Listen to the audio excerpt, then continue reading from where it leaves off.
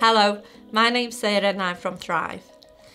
Thrive was designed to look and feel like a coffee shop, but in fact, Thrive is a safe space for support workers, outreach workers and social workers to meet with young people they care for. Young people who are care experienced young people, or maybe young people in the justice system. The space offers the opportunity for support workers to build rapport, offer services and share good practice. At Thrive, we also offer intensive job search support, and actually, if you're a young person, you can attend Thrive as an alternative to your local job centre. Pop in, grab a coffee and we're there to help you. We believe all young people have the right to live happy, safe and fulfilling lives.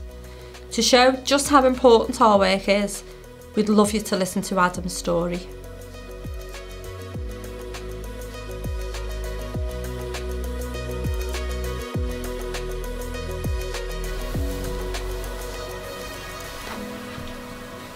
So Adam, tell me about 2 weeks ago.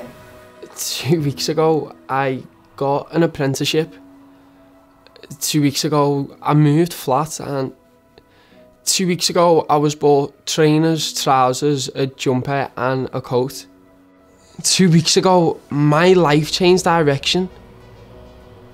2 weeks ago, my new life began.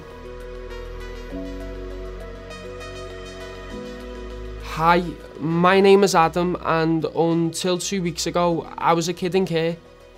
A kid living in an apartment in the middle of nowhere.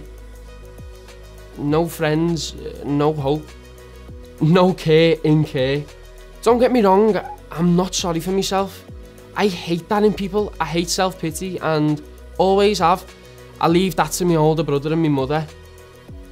I just became resigned to the fact that that was how my life was going to be. I like the idea of Thrive. Supporting young people in care into employment felt like the right thing to do.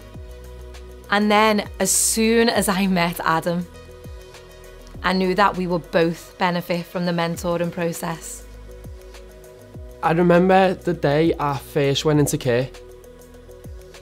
My mum rang me on the way home from school and told me she couldn't cope anymore. That I wasn't to come home and that I was to go back to school where there was a social worker waiting for me. She had abandoned me. I never went back home again. At the age of 13, I went into care with all the stigma that came with it. Don't get me wrong, I felt safer than I have for 6 years. Safe from my mother's neglect, my younger brother's daily physical and emotional abuse, and my older brother's self-obsession. I felt drained, but I also felt relief. Don't get me wrong, heartbroken. Adam and I first met in November 2020, and the Thrive team did a great job at guiding me through our first meeting. If I had been nervous, I needn't have been. The conversation just flowed. Adam was so articulate and engaging, and he was really honest about his life experiences. My mum had been the world to me until my kid brother started to act out.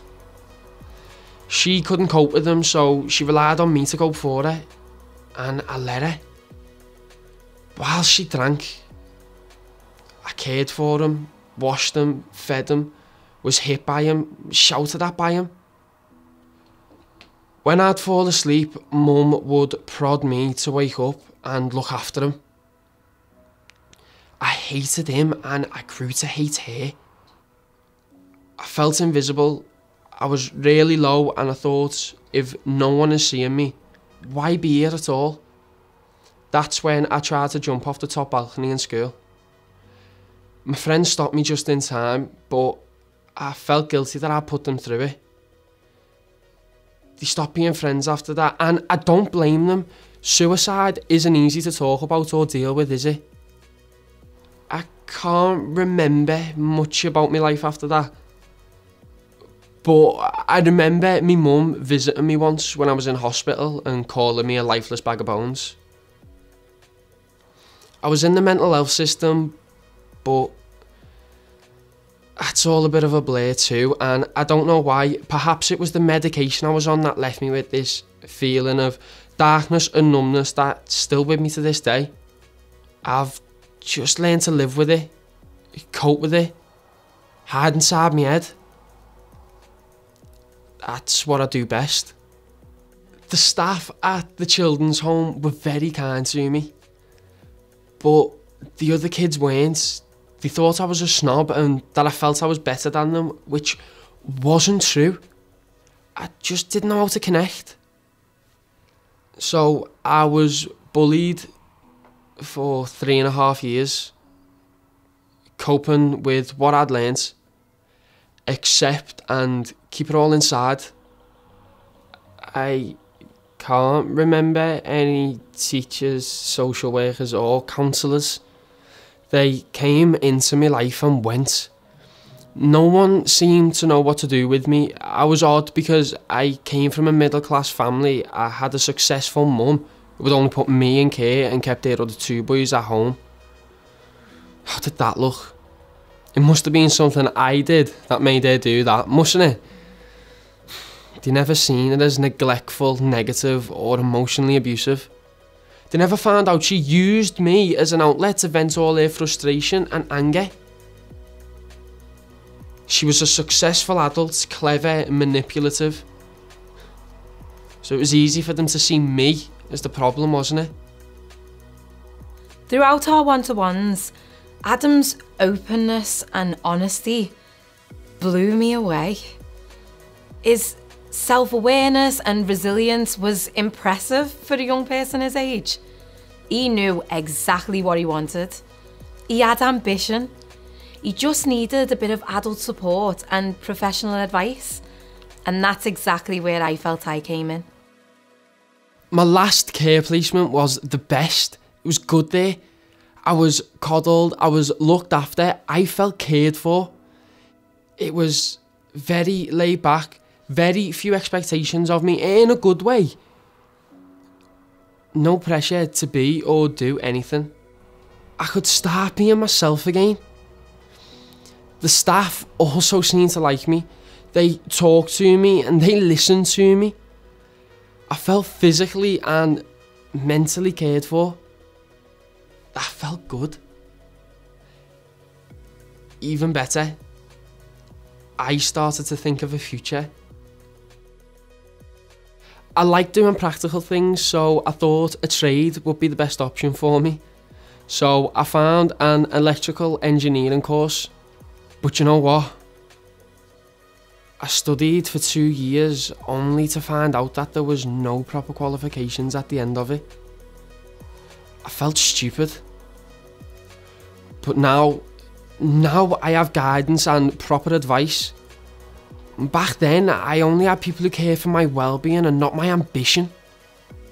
So, why am I telling you all of this? Because in care, you feel either pitied or looked down upon. You're not expected to be ambitious or aspirational.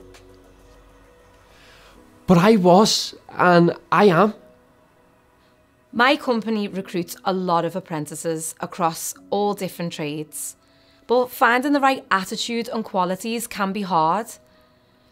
Adam has drive, discipline and ambition. He even found himself a college course. And although it didn't end up being the college course for him, this just reaffirms that the Thrive Mentorship Programme is critical. It's never too late to enable someone to get back on the right path. Going to Thrive was brilliant. In November, I got my mentor, having one-to-one meetings, being able to ask questions, having questions to answer. Someone being really interested in me. That felt good. and I was really interested in Adam. He inspired me as a mentee, but it also became really clear that he'd be a really good fit for my company as an apprentice. So we started the application and the interview process. With Thrive's support and his own ability, Adam passed with flying colours. And he began his electrical apprenticeship with us in March 2021. I have to admit, before I did the mentoring programme, I had my own preconceived ideas about young people in care. My own unconscious bias, as I now know it as. But all of that has been well and truly challenged by Adam. I know that this is going to be hard for him. He has a lot to deal with, to process his past, his family, finding his place in the world. And I am under no illusion that he's going to have his doubts and his challenges. But I have full confidence in Thrive in helping him and me.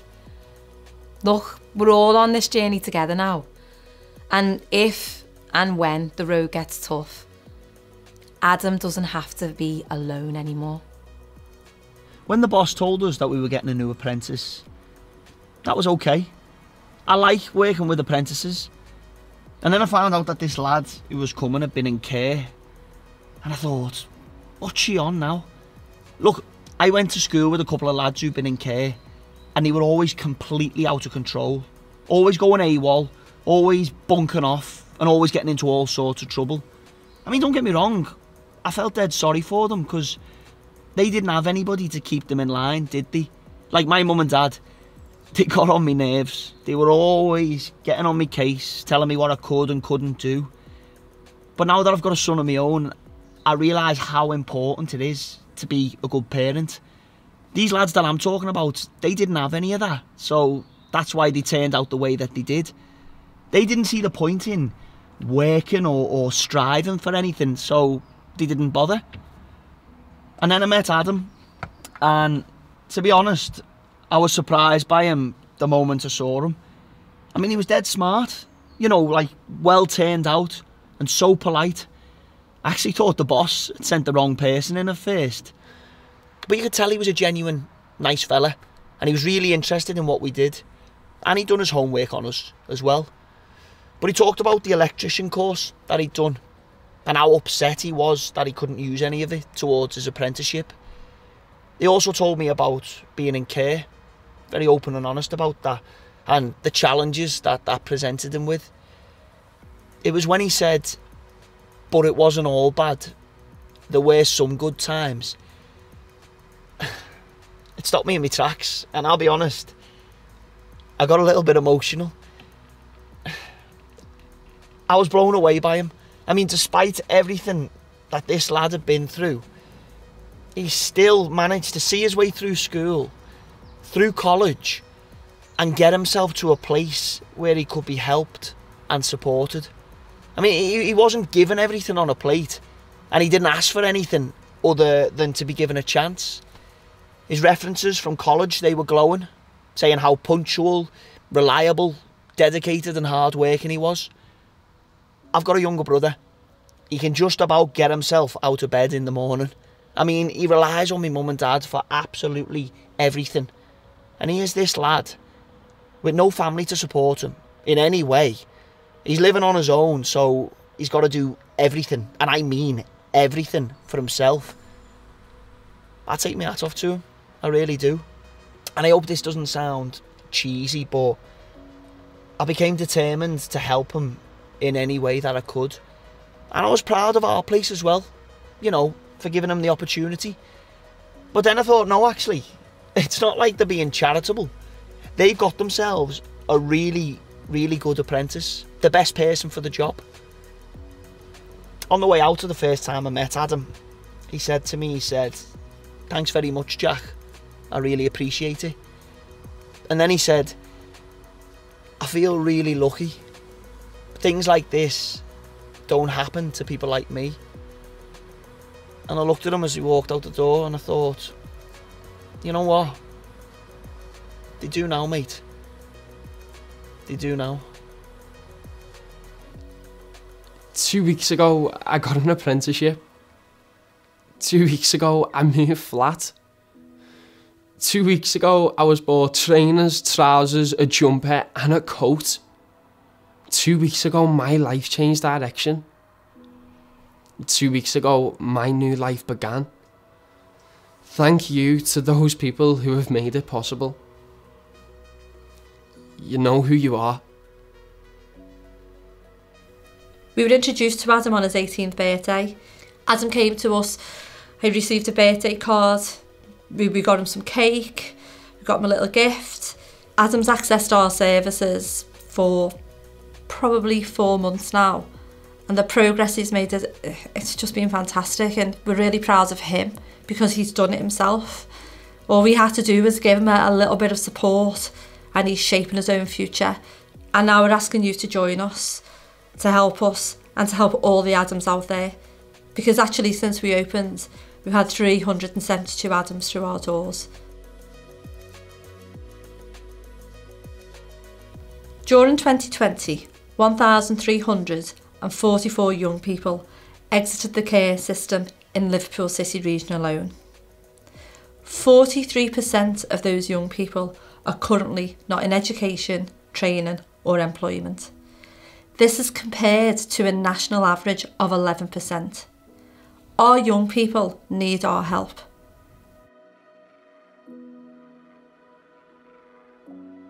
If you're an employer across Liverpool City region, become an ambassador. Come down, have a coffee. We'll tell you what we do, get involved, and together we can really make a difference. Young people are the future, they're your employees. Together, let's support our young people in helping them to live the lives they want to live and reach their aspirations.